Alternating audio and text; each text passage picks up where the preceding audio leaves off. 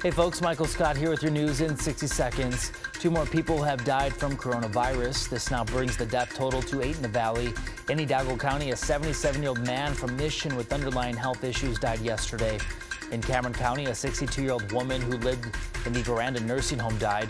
This is the 4th COVID-related death for Cameron County. Officials say all deaths there are linked to outbreaks at 2 nursing homes. More cases of the virus are popping up. In Hidalgo County, 10 new cases announced. In total, 235 testing positive, 42 have recovered. In Cameron County, 16 new cases. A total of 270 people tested positive, 96 people have recovered so far.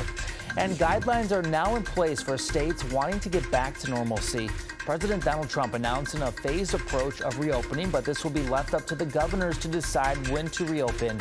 States will have to see a 2-week decline in the number of people with COVID-19 symptoms and in the percentage of people testing positive for the virus.